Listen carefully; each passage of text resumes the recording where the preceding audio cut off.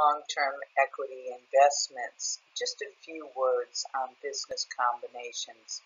I just want to give you an overview of how businesses can acquire one another. There's basically two ways to acquire control of another business. You can buy the assets of the business. In other words, all the company's assets are acquired directly from the other company, and you basically acquire the books. And you only have one set of books after the fact. The good thing about this is it allows you to write up your assets to the fair market value. I should say you can write up the acquired assets to their fair market value at the time of the acquisition, because you're buying the assets, so they get a step up in basis.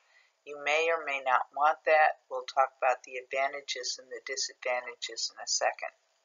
The second way you can acquire control of a business is to buy its stock.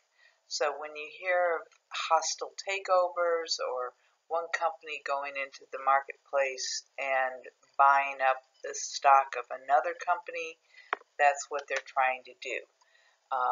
So they acquire that 50% controlling interest by buying the voting common stock of another business.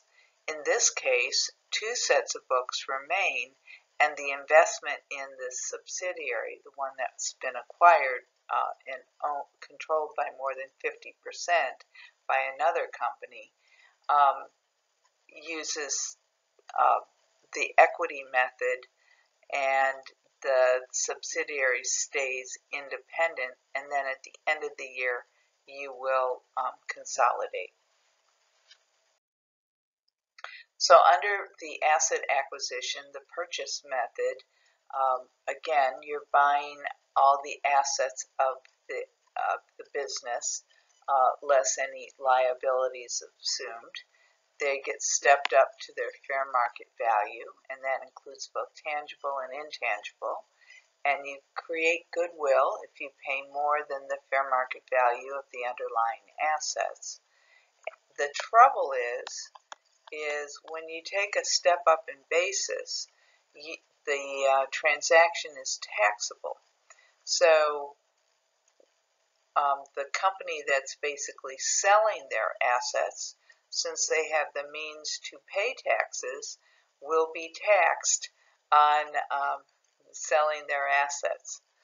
Any costs of the acquisition are expensed in the year of acquisition, and a single entity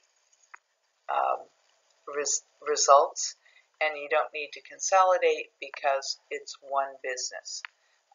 One business has bought the assets of the other business.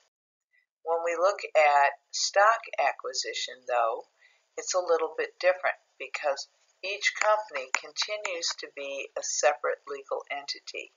There is no step up in basis because one company just owns the stock of another company, and then at year end we consolidate the two together and you have a consolidated financial. Now you can also have a merger or a business combination where you have two or more companies combining to form a single legal entity. But this is way beyond the scope of this class. So what I would like you to realize is you can acquire assets or you can acquire the stock of another business. Now when you talk about legal forms of business combinations, and there is, you could take a whole semester course on this, on all the different ways. You can take two companies and create a new company, so A plus B equals C Corp. Or you can have a statutory merger where A plus B Corp all fold in together and they result in just the A Corp remaining after the merger. And the other thing that I want you to be aware of is special purpose entities. These gained prominence of ill repute a few years ago because what it did is it allowed businesses to spin off certain activities, transactions, assets into things called special purpose entities or special purpose vehicles. By doing that, they allowed investment to happen in the SPE, but the liabilities no longer resided with the sponsoring or the original company. So there was the question of whether there was still control over your SPE or not.